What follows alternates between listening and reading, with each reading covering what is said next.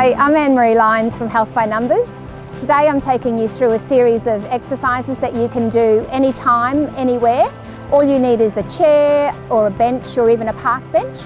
And the first exercise we're starting with is a squat. We're going to use this bench here. The aim of this one is to work the muscles in our lower body. We're going to try and get our bottom as close as we can to the bench.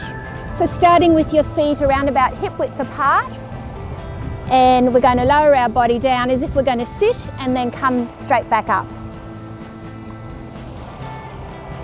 The next exercise we're going to do is a push-up.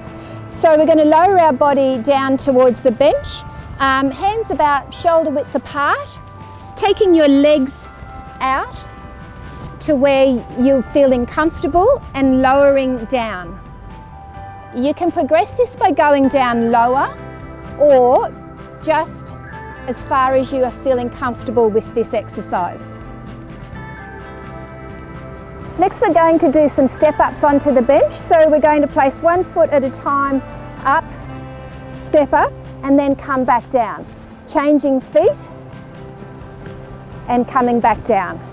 Standing up nice and tall once we get to the top. Next we're doing a tricep dip. You're going to place your hands just around about hip width and fingers facing forward.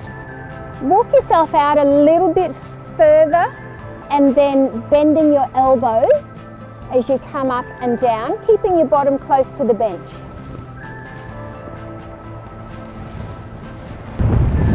These 4 exercises, ideally you could do for 10 repetitions of each, and a couple of sets, so 2 or 3 times through. You could challenge yourself a little bit more and do some extra sets as well to round it out for about 20 to 30 minutes workout.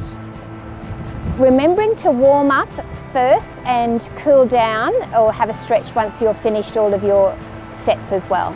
I hope you've enjoyed these at-home workouts. As you can see, it's as simple as a chair or a bench. Have fun.